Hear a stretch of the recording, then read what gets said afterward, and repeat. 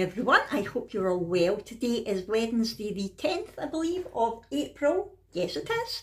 And it's actually a bit later this morning. It's 9:15 before I'm starting this vlog because I've had one of those mornings that has just been really bitty and nothing's gone to plan. You know what it's like? I think it's because I woke up late. I didn't wake up until 7:10. And it's the first long lie I've had since Brooke stopped school 2 and a bit weeks ago, but it throws me off, just that extra half hour in bed. It's like, oh, what am I doing? But I was really tired last night. I actually had about 11 hours sleep. Must have been sleeping by about 8:30, something like that. I really needed it. Anyway, you don't need to know all that, do you? So yeah, this morning, just as I was going in the shower, my mum messaged to say that her coffee machine had blown up. Thankfully the cabin's still standing. I don't think it was a big blow up, but it no worky. So could we order another one? So I was back and forward with her, you know, trying to figure out what one she wanted and all the rest of it. So I got all that sorted. And then, apologies in advance, I'm about to rant. I had to write a very not nice email to Mobile Phones Direct.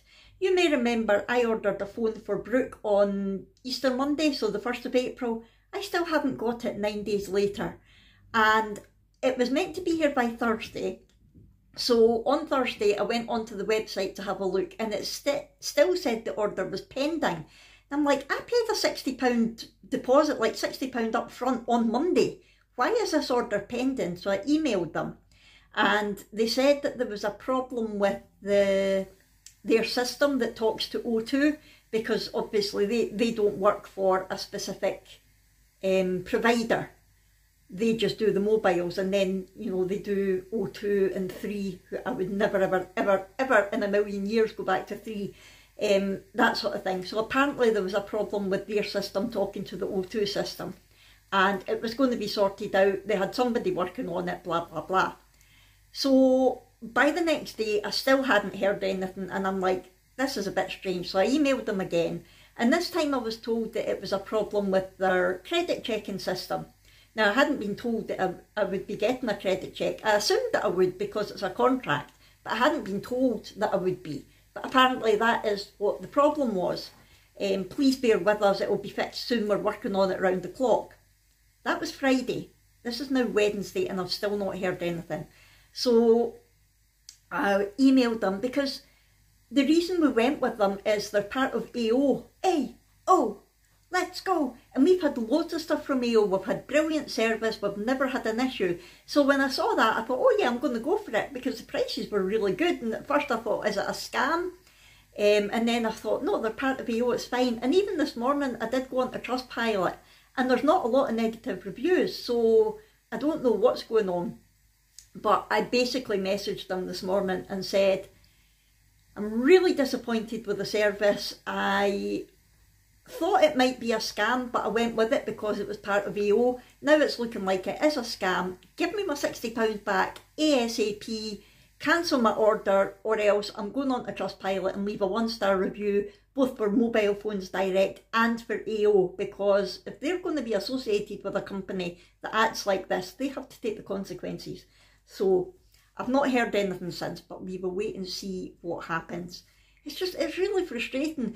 To be honest, I was kind of glad that it wasn't here before Brooke went to cadet camp, because although the phone that she's got just now is on its last legs, it is still working. And I really didn't want her taking a brand new iPhone away to cadet camp, because that's just asking for trouble. So I was quite happy, but I want it to be here for her coming back. It's just not fair. So I'm going to have to go on and have a look at other deals and see if I can get another deal for her. Yeah, because it's a shame. She was really excited about getting it on the Monday, and then when we couldn't, it took a bit of consoling, because it's not as easy as saying, look, you can't get it today, you know, you just need to move on. Because when someone's got autism, they don't think like that. You know, they've got it in their head they're getting it then, and if they don't get it then, it's really upsetting. So I managed to get around to, right, it'll be here on Thursday, and then when it wasn't here on Thursday, I'm like, here we go again. So I've not said anything to her now. We'll wait and see what happens, but I hope I get something for her by the time she comes back on Sunday. We will see. Even, I'm not going to get a chance to go into a no-2 shop and look at getting her a contract there. We should have just done that when we were in Braehead on Monday. Anyway, that's enough havering about phones and rants and all the rest of it. Let's look forward to today. To be honest, I've not got an awful lot on. I just wanted to vlog and talk to you all. While I remember, a very big thank you to Sheila Wolfe, who bought me coffees after me talking about it the other day. Thank you, Sheila. I really do appreciate it. The money's still not through. I think there is an issue with trying to buy a coffee from America, because the lovely Sheila is from America, and it has said that there's an issue, but it's not said what. So it's not your fault, Sheila. I'm trying to figure out with them what the issue is, and I think it is because it just doesn't seem to like people from outside the UK buying it. Has anybody else had that experience? Let me know. If you're in the US, have you managed to buy a coffee for somebody in the UK? I don't know. Anyway, thank you so much for that, Sheila. We'll get it sorted out one way or another, and the thought was amazing as well, so thank you. Like I said, the Buy Me a Coffee link is always in my description of videos. I'm not for 1 minute saying that you have to use it, but it's there if anybody wants to. Yeah, so back to today. I have been doing some resin, of course I have, and I have unmolded it, but I'm wanting to do some little touches to it all before I show you. So I'm going to do that, and then I'll show you later on. Other than that, I don't know what I'm going to do. I've got so much going on. Granny Annie is wanting to buy me a 3D printer.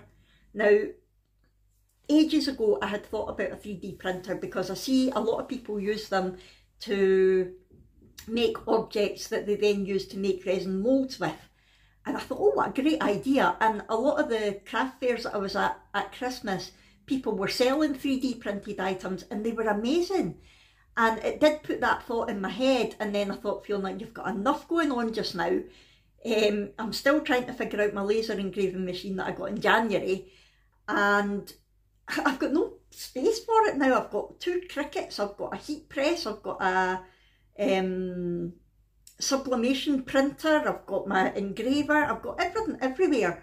So I thought, no, don't worry about it. But where Granny Annie does her line dancing classes on a Tuesday, there's a guy been going that has been taking in the 3D things that he's made. And of course that's got Granny Annie set on, oh, think of what we could do for my tables at Christmas if we got a 3D printer. And she's determined to get me one, and I love the idea of it, but I'm like, I've got enough going on just now. I still want to suss out my engraving machine and things before I get anything else, and I have just got a different kit from BB Craft. You'll see that's going up tonight. So I've got a string art kit that I want to try from that. Plus I've got a different kit. Now I don't know how to pronounce it.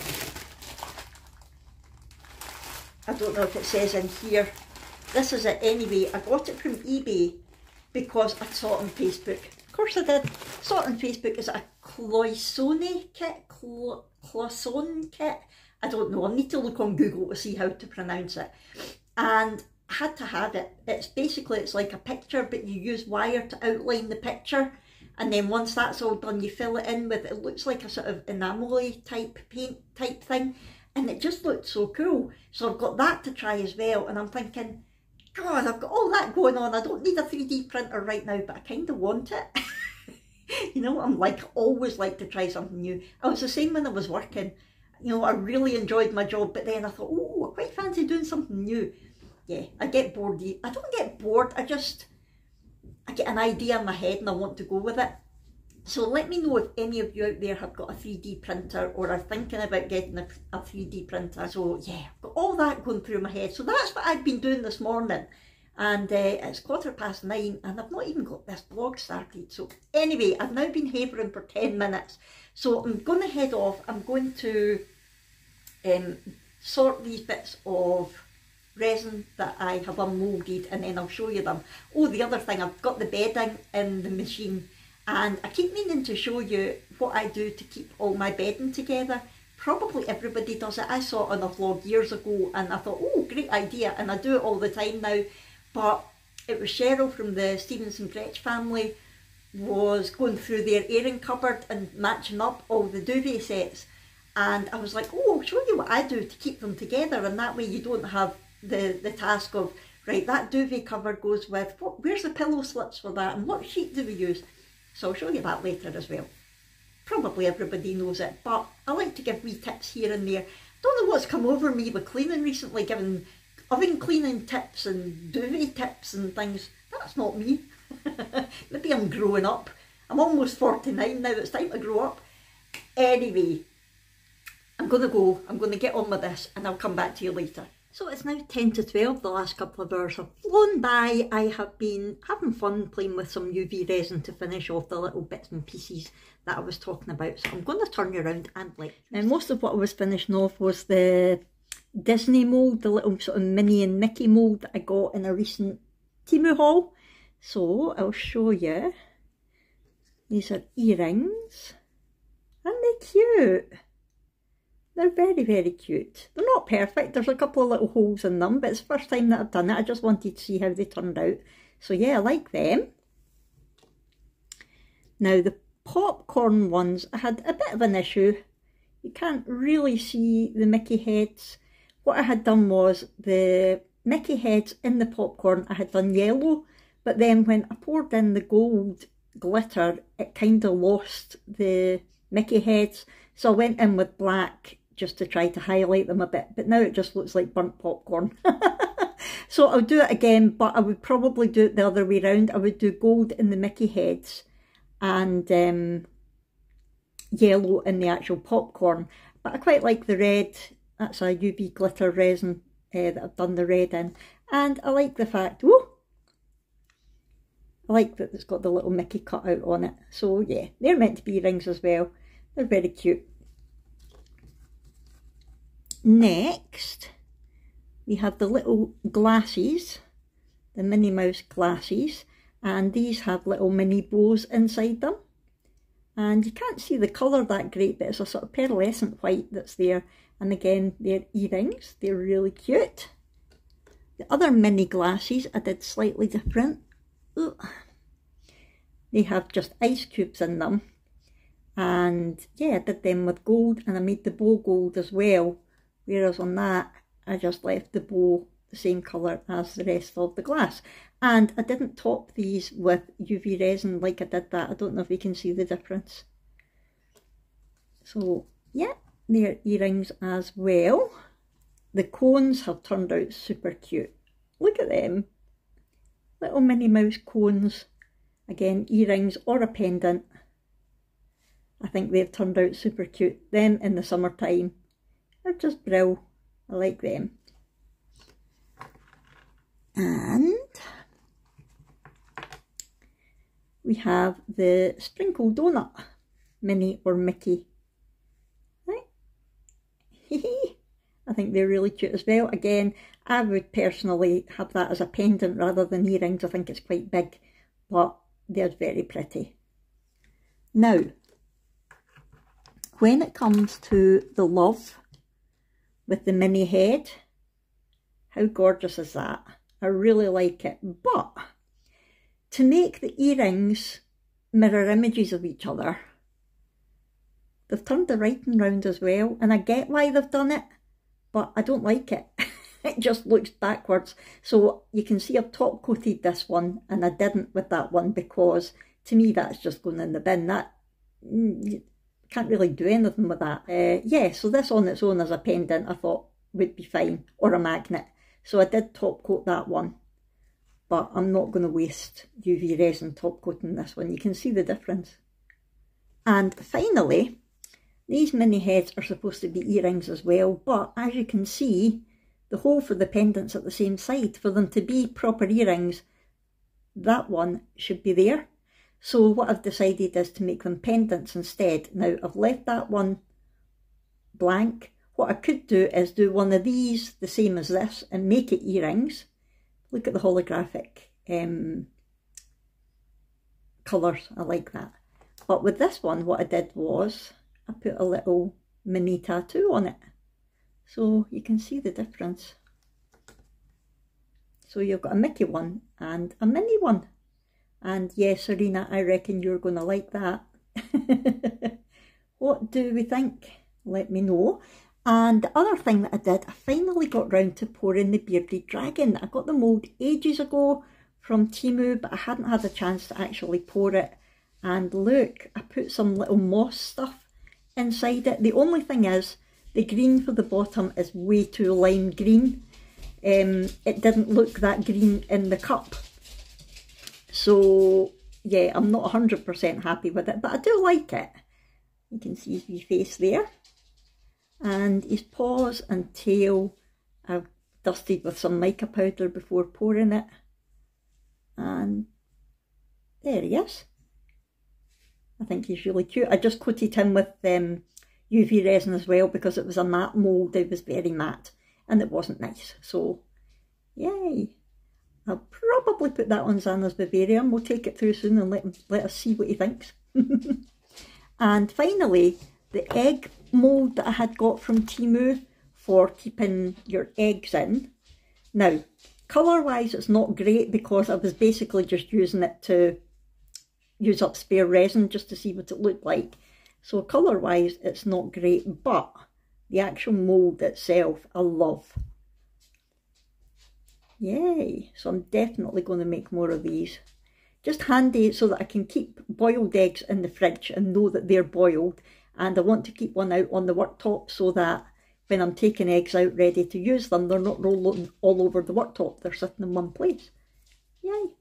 So yeah, very multicoloured because it was just spare resin that I was using up, but I like it. So that's what I've been playing with the last wee while. I've not really done much else. Oh, I need to go and sort tumble dryer. Like I said, I'll show you when I'm going to...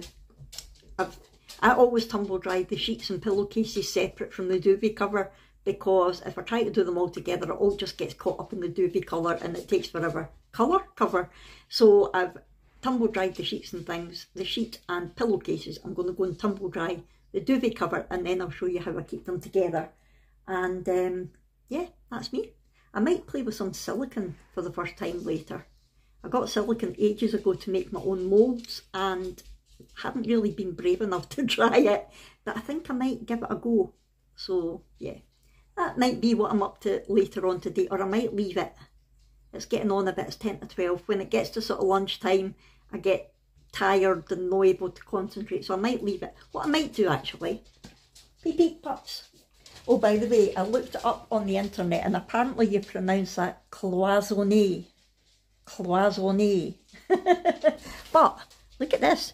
I started doing some crochet again yesterday. I've not done it since Christmas, and I am crocheting something for the lovely Yvonne, who is down under in the land of Oz. She wanted a pair of the elf mittens that I wore at Christmas. Now, I don't generally crochet for people because the wool gets covered in dog hair.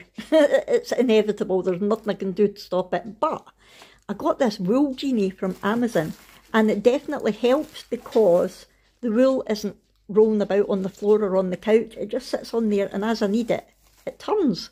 It is so cool. So yeah, I might actually just do some more crochet this afternoon. I'll wait and see. I have heard from Brooke. I don't know if I told you earlier. I don't think so. She phoned on Sunday night, which I was surprised at because I'm like, she doesn't normally phone for a good few days. But she phoned on Sunday night and said that the first thing she said was, I've not done a very good job at keeping myself safe. And I'm like, what have you broken? She went, I fell. And I went, what did you break? And she went, nothing. I just bruised my ego. I went, all right, okay. Because normally with her hypermobility and stuff, if she falls, she usually breaks bones. There was one time she fell, it was actually Easter 2018. We had just moved here. She fell and she landed on both hands like that and broke both her wrists at the same time. So yeah, I thought, what have you broken? But she hadn't. And then I messaged her again yesterday and said, you know, how are you getting on? And she phoned again. I'm like, my goodness. And yeah, she's doing great. She seems to be loving it, which is good. They've had a lot of rain as well. She was showing me one of the big puddles that they need to go through. But yeah, she's having a ball, so that's good. Abby's good. She made cakes the other day, much to my disgust because they looked good. I'll put a picture in. It was just Rice Krispie cakes that she made, but she used the mini egg bars. So it was chocolate and it had bits of mini egg through it. So she melted all that, then put the Rice Krispies in, and then she put little Milky Bar mini eggs on top, and they looked so good. But I resisted. I was a good girl. So yeah, we're all doing good. That is all our news. I will come back to you later. Right, I have had a lovely couple of hours doing some crochet, and I'm now in the utility room. I'm going to show you what I mean about keeping the duvet sets together. It's really simple. You probably already know it anyway. So, this is my duvet cover. It's not folded very neatly because try folding a super king size duvet cover when you're in a wheelchair. It's not easy. So it just gets bundled up into what looks like a little mound. Here we've got our sheets and pillowcases. Now, all I'm going to do is I'm going to take one of the pillowcases that matches the duvet so I know what set it is. I'm going to put that to the side. I'm going to put everything else on top of the duvet cover like that. I'm now going to take my pillowcase, turn it outside in, like this. I'm going to put my bundle on my knee. How am I going to show you this? Right, hopefully the dogs won't knock you over. So I've got the bundle on my knee. I'm going to take my outside in pillowcase. I'm going to put my hands in the corners, then I'm going to take the corner of my bundle and put it over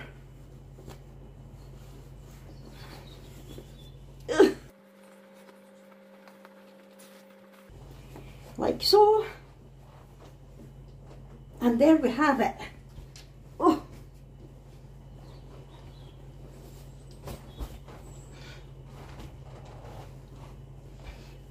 Flip over the flap like you would with a pillow, and there you have it. One duvet set, the sheet, the duvet cover, the pillow slips, and on the outside you can see what set it is by the pillow slip. So it makes it really easy to store, and it's all together. No more hunting about trying to match up pillowcases and duvet covers and sheets. It's all there. Simple really. Anyway, I'm going to make my dinner now. Come into the kitchen with me. So I'm going to be making burgers tonight, but a little bit different. So I've got a pack of Asda beef mince here. 20% fat. That's why I get the cheap stuff, because it's so hard to get 20% fat beef mince in Asda. And that's what I like. I don't like the less than 5% fat. So I've got this pack, 500 grams, less packaging. And I'm just going to mix that with some garlic granules, onion powder and smoked paprika in a bowl. And I'm going to fry them up. Well, I'm going to put them in a certain shape and fry them up, and then I'll come back to you. So just to show you the egg holder works, look, yay! I've got 2 eggs there not rolling away from me. Now let's have a look at the burgers. The burger donuts. And the reason they're burger donuts is I'm going to crack an egg in each of the holes. So I'm going to have a burger and egg in one. That's the theory. I saw it on YouTube. Whether it'll work with my cooking, I don't know, but we'll find out. So I'm just waiting for the meat to pretty much cook through, and then I'll be adding my egg, because I don't like my egg too cooked. Well, in true Fiona fashion, that was a fail. The hole kind of closed in on itself a bit as it was cooking, and I did try to stretch it, but it wasn't working. So that egg completely fell out of the hole. That egg, the yolk is sitting on top of the burger, and the white is round about it. Yeah, so we're just going to have burger and fried egg for dinner, which is essentially what it was going to be anyway. But yeah, I thought it was going to be nice and fancy. Next time I might just use the egg yolk, because I'm not that keen on the white anyway. So if I just use the egg yolk, it will fit in the hole better. Well, not according to that one. But now I know to make the hole bigger. So yeah, this is my dinner tonight. Just that, nothing else. Just that with some Redmond's real salt. Yum. Well, good evening. It is 8:30. I'm just giving the puppies their supper just now. Oh no, you can't see them. I just wanted to come on and end the vlog. I got Brooke's phone sorted out. Yay! They emailed me back. Mobile Phones Direct emailed me back. No attempt at making an excuse or anything. Just, okay, we've cancelled it. You'll get your refund within 3 to 5 working days. So, yeah, in my opinion, nobody used Mobile Phones Direct. And I'll be thinking twice before using AO again as well. But anyway, I managed to get her a different contract through Sky Mobile, which was good because we're with Sky anyway. And we checked, oh sorry son, sorry puppy. We checked Sky Mobile runs on the O2 network and it's O2 that we all use. So we're very happy. It's not quite as good a deal, but it's no money up front, which is good because I would need to wait till I got the refund. And it's a few pounds a month more, but yay, so that should be here tomorrow, so hopefully she will have a phone to come home to, which will be nice. I've not heard from her again today. Oh no, I did actually. She sent me a photo. I'll put it on the screen for you. I don't know what she was up to. I sent her a reply just with question marks and she said, I'm Santa. Don't know what they were up to, but anyway. Yeah, so it's been a good crafty day for me, and my dinner was nice as well, even if it was another fail. So yeah, I hope you've enjoyed this. If so, please do hit the thumbs up button. Hugo, it's finished. Look at him still looking for more food. It takes a lot to fill a big doggy, doesn't it? There's none up there. Yeah, if you did, please do hit the thumbs up button. Talk to me in the comments below. Subscribe if you haven't already, and I'll see you in our next one. Thanks everyone. Bye.